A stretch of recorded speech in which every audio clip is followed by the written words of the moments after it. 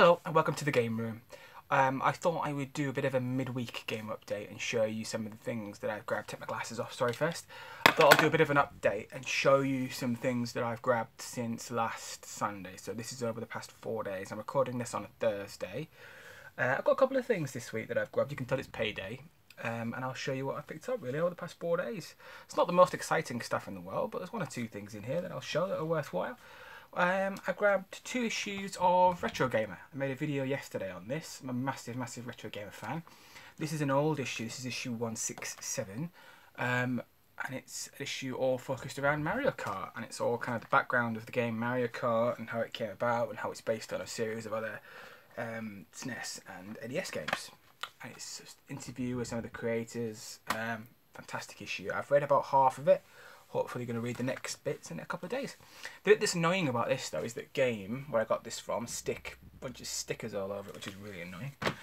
Second thing I grabbed is this month's issue of Retro Gamer. I've just grabbed this. If you can see these anywhere, grab them. They're amazing.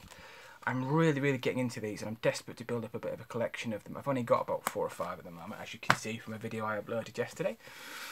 Right, on to a couple of games that I've grabbed. First thing I grabbed is a bit of trade bait.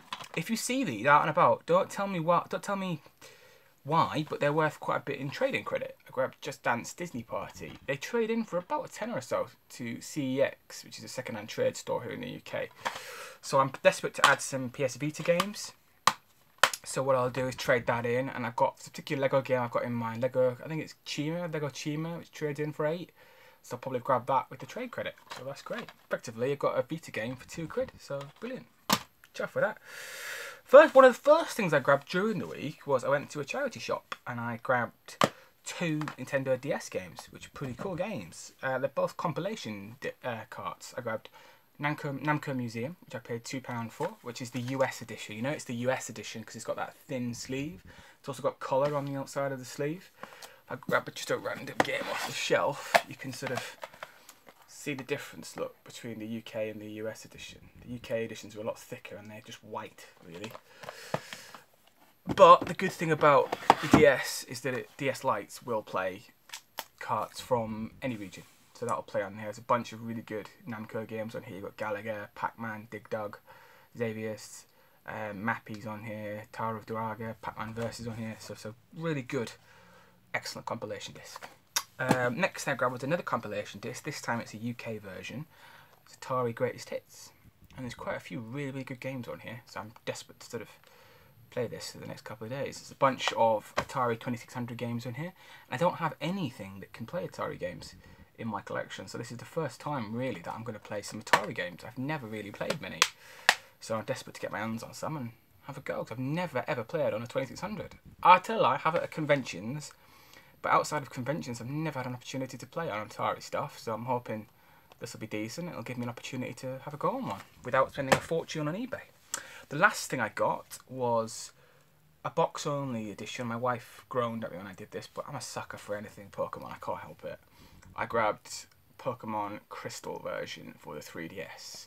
This is just the box. There's no cart with it. It just comes with a download code. But I'm a whore for anything Pokemon, I'm afraid. So that will sit proudly on my collection. I grabbed that for 8 from Very, UK. Sorry, both of those, I can't remember if I did say the price, both of those were £2 each from a Surada charity shop. So really pleased with both of those. So yeah, that's my pickups really. I'm sorry it's a bit of a small one, but it's sort of a bit of a midweek update of what I've been up to during the week. On Saturday, I think my wife and I are heading to another car boot. So what I will do is we'll upload some footage on Saturday of the car boot.